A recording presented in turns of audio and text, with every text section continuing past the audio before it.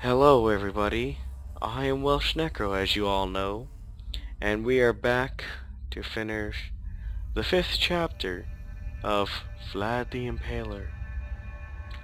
Now let's continue. Your weapon clangs sharply against the sword of the bearded knight. A shingle gives away under your foot, and you barely manage to adjust your weight before you slide off the roof to certain death. The knight presses his attack, and you're forced backwards along the door of the Haga Safa Marquis. Your name will be added to the list of the judges, shouted the knight. You will join your heathen brothers and sisters impaled on the pikes of hell, and your sultan will at last feel the fires of the master he serves. With that you duck a swing of his sword and spin to strike him hard against the ribcage. The armor under his cloak keeps him from being hurt, but the force of the blow sends him careening off the roof. With a frightening scream, he plummets to the street below. His armored body skewers himself on the spikes of the concrete fence. As you look down at his broken body, quickly soaking to red, you realize that what his final words were ported. They are going to assassinate the Sultan. Oh wow, ooh. Man, I like these scenes, they are quite amazing. So now I have 3 turns left. I better make them good. Okay, so if it's the Sultan, shouldn't I go to the palace? Because I believe they are people of high importance, maybe? You gain entrance to the palace on the final day of Ramadan, where there is to be an enormous feast to break the month of fasting. While there, you manage to sneak off into the shadows in order to investigate some suspicions you have about the Sultan's advisors. As you are passing the extensive kitchens, one of the cooks happens to make eye contact with you. "My friend," he says. You look at him cautiously before realizing that he is the father of a child you rescued from kidnappers.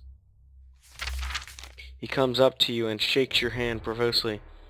"Not a day goes by that I do not thank God for you in my prayers." You smile at him, hoping to end the conversation before anyone else takes notice of you. "Please," he says, leading you into the kitchen, "I have no money to offer, but I can give you something which is better than money." He pulls you over to a cauldron of simmering stew, and adults out a small bowl for you. This brew is made only for the Sultan. It is his special soup, which he takes every night before bed. It has magical properties. Just this once between you and I offer it to you as thanks for rescuing my child. I'm gonna try, because maybe it is good. This could actually be poison, so maybe I might die. I will accept the soup and drink it. Thank you, you say and taste it. The broth is strong and full of spice, but it is very good. As you drink it, you ask the man why it is so special. It strengthens vitality so that the Sultan can keep his wives and concubines happy in bed. Oh dear God, I just drank Viagra.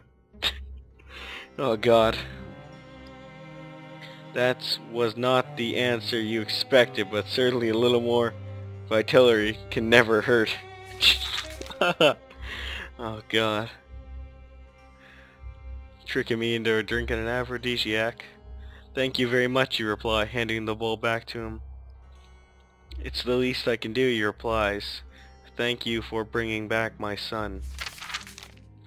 You shake his hand, then leave the kitchen, continuing on your way. You do notice that you feel somewhat stronger than you did when you entered. You feel a sense of confidence and a certain level of prowess. What was in that bowl was certainly powerful. So I got +1 strength.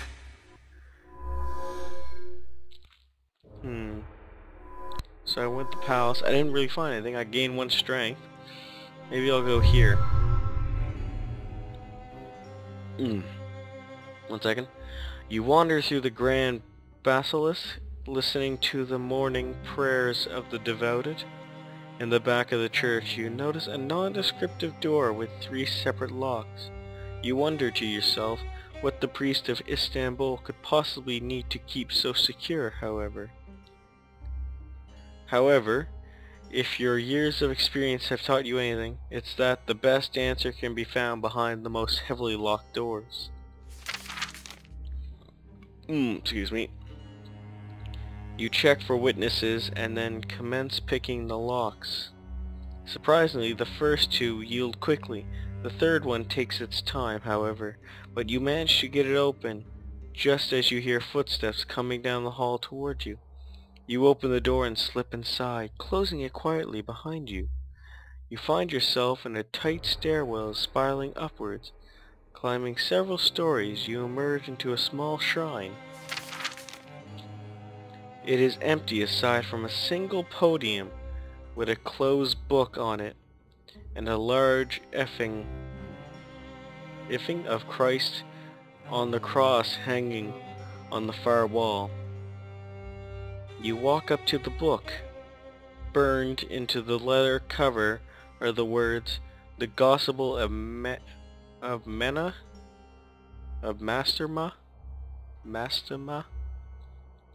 It's strange you don't remember an apostle named Mastema.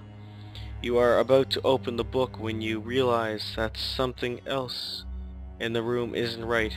A chill runs down your spine when you finally notice that Jesus is blindfolded on the cross. I'm gonna have to open the book and read it. You crack the book open and begin to read. The words are dark and the imagery is monstrous. The revelations are horrifying. You don't fully come back to sane consciousness until much later that night, when you find yourself shivering and screaming in a refused pile of several neighborhoods away. Your hands are covered in blood and claw marks crisscross your face. Later, after you've snuck back into your hotel room, you find a single long blonde hair stuck between your teeth. Oh Jesus Christ, what did I do? Yeah, I guess I wasn't smart in a way. Okay, time for the final ending. The last turn of my go as the High Priestess or something like that. Since the catacombs haven't turned out good for me for the first 2 times, I'm gonna try on my last turn, for my last try, to see if it will turn out good for me. On your way through the catacombs, you notice one skeleton, in particular pointing off down a specific row of graves. You wonder if perhaps it is a directional marker for some underground cult, and follow in the direction it points. After a little walking, you come to another skeleton, propped up in its coffin and pointing in another direction. You follow that as well as the direction of 4 others until you come to a door made entirely of bones. There is a lock, perhaps requiring a skeleton key, but there is also a small metal bowl with a spike rising out of it.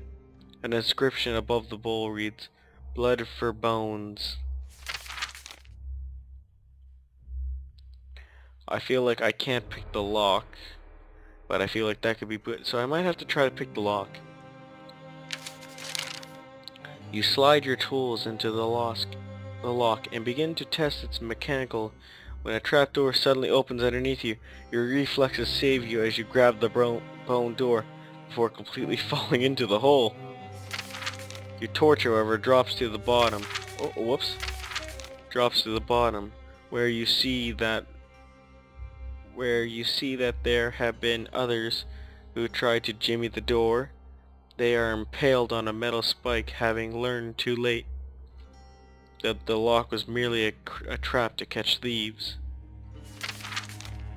You pull yourself out of the hole, recomposing yourself and try pricking your finger on the spike instead.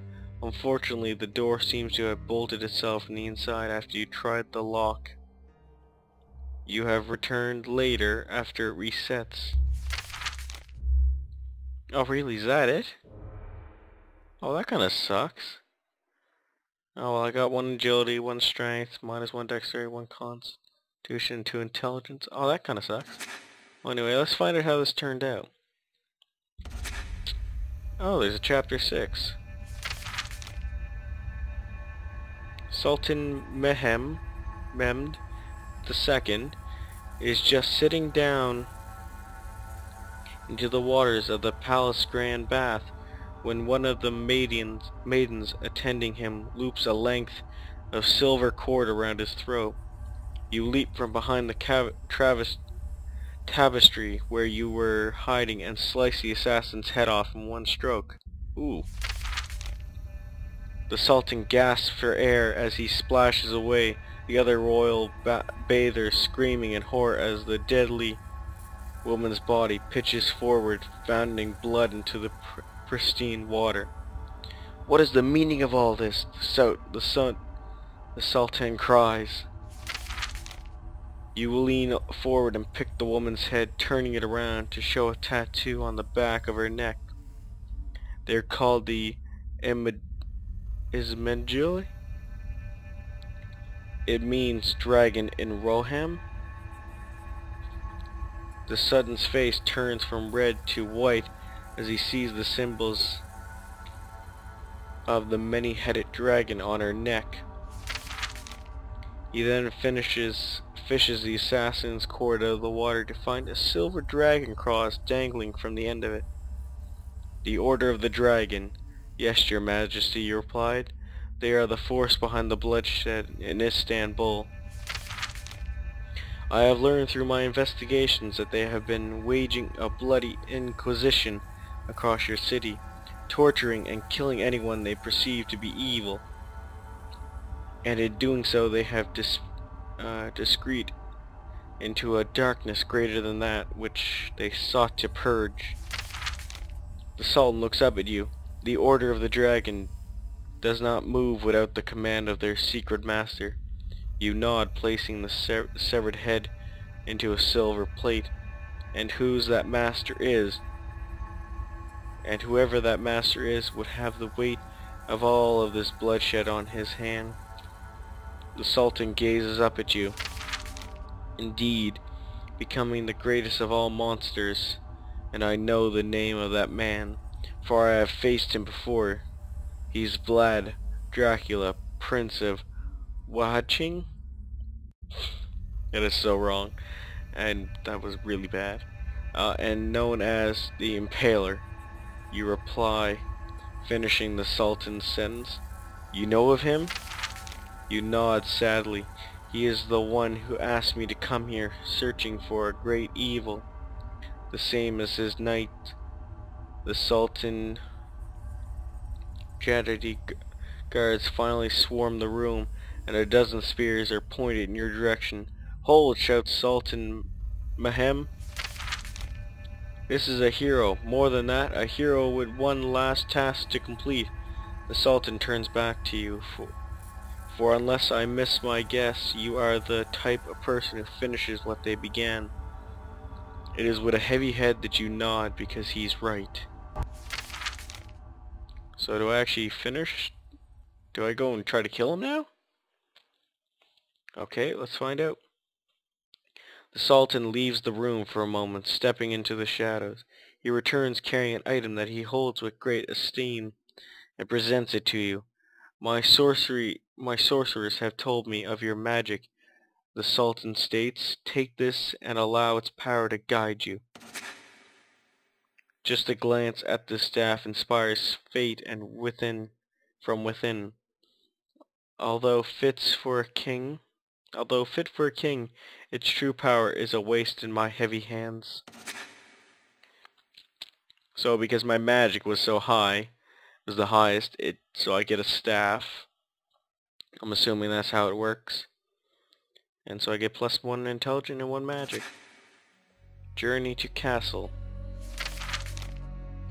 You leave behind a city still in the grip of darkness, despite all you have done on its streets and its shadowy corners. There is only one way to truly save it.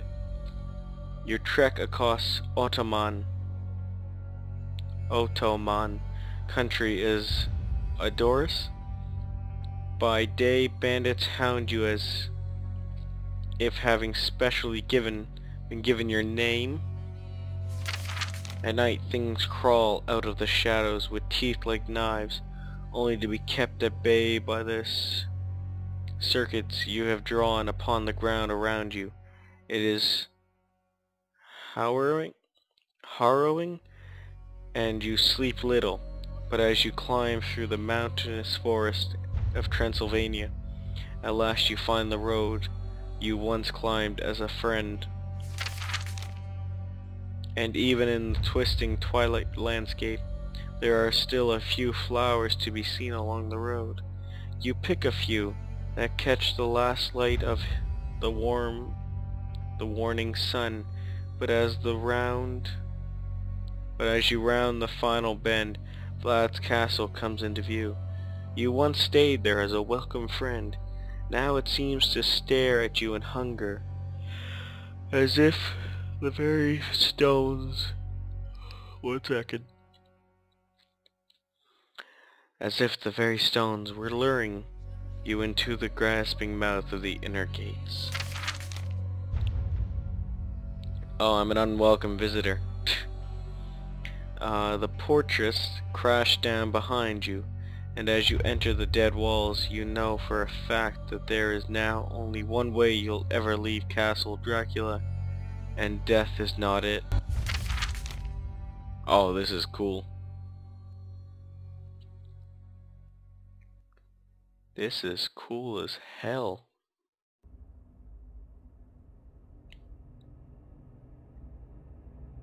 The anesthetic chambers. The front gates to the castle swing wide, as if operated by phantoms. You know that to show any fear would be fatal, so you squeeze your jaw, draw your weapon, and step across the threshold. The main aqueduct is dark, but just as your eyes are beginning to adjust, 100 candles flare to life.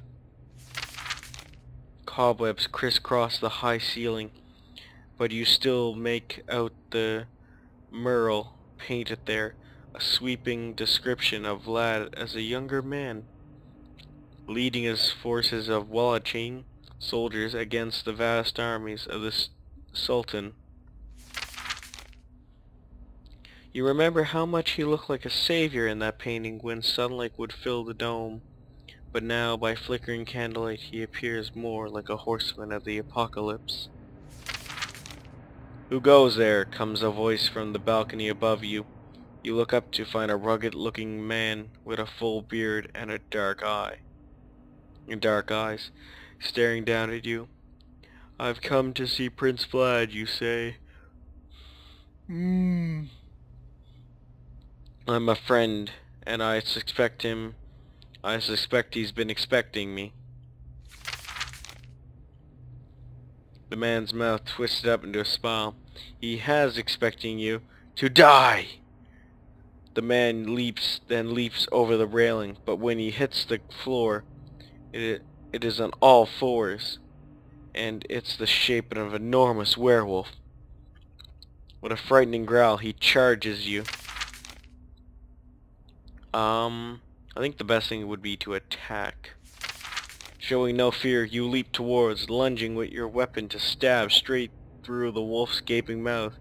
It makes a sickening squishing sound as it lodges down the beast's throat, but the sheer force of the creature's momentum knocks the two of you over, sending you collapsing to the stone floor. The werewolf thrashes in pain, trying to remove itself from your weapon, but you are relentless, and twist it with all your might to impale the creature through the brain. The fury monster goes limp on top of you. You roll it off and climb back to your feet. Your clothes have been torn and deep cuts begin to ooze blood from where the werewolf's talons raked through your flesh. Fear begins to seep into your veins. A scratch from a werewolf's claw has the chance of infecting you with its curse, and now your blood is beginning to flow, the scent of which is undoubtedly attracted other denizens in the castle. Frustrated and in pain, you plant a solid boot on the werewolf's flank and yank your weapon from its mangled jaws. It isn't turning back into its human shape. Clearly it isn't dead, and in time will resurrect. You plan on either not being around for that. You plan on either not being around for that or carrying silver when it happens. So you move on deeper into the castle. Oh, I got one. Okay, so I guess I have to go for that room and then maybe that one right there. Alright, I guess it's time for the Black Chapel. As you enter the castle chapel, you are surprised to see just how greatly it has fallen into despair. It wasn't more than 10 years ago that you attended Mass in this very place, and yet it looks as though centuries have passed. The pews have split and warped. The aisle has overgrown with liches. The crucifix has been shattered. Dust and ash cover everything. Most disturbingly, however, is that the tombs of the other long-dead Dracula seems to have been recently opened. You cross the chapel, past the baptism's front, where Vlad himself was baptized as a child, and you wonder just how this great man could have fallen so far, that when you realize there is a man, just reading this makes me sleepy. When you realize that there is a woman standing against the far wall. You hadn't noticed her when you entered because her dress is gray and her face is covered with the same ash as the rest of the chapel. She stares at you with unblinking eyes. I'm gonna speak to her. What are you doing down here, you ask. Her voice is little more than a whisper as she replies, I was married here. You take a step towards her. You're one of the Draculas? You say. She slowly shakes her head. No. Are you dead, you ask? She blinks for the first time. Single tears run down either side of her face, washing away ribbons of ash. Then she nods. You take a step closer. Did he kill you? She shakes her head no. Are you one of his guardians, you ask? She closes her eyes, but then she slowly nods. Her voice is even quieter when she replies, But I have failed. How have you failed, you ask? Mere feet away from her, fresh tears run down her cheeks as she says, Because I was guarding his conscience. That stopped his conscience? That stops you in your tracks. What happened to him, you ask? Her eyes slowly...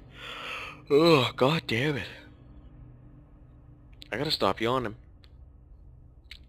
Her eyes slowly open as she looks at you from the deep shadows of her face. He sought to do good deeds. He intended for the Knights of the Dragon to help the innocent to combat evil. but they have gone astray, persecuting everyone they come across.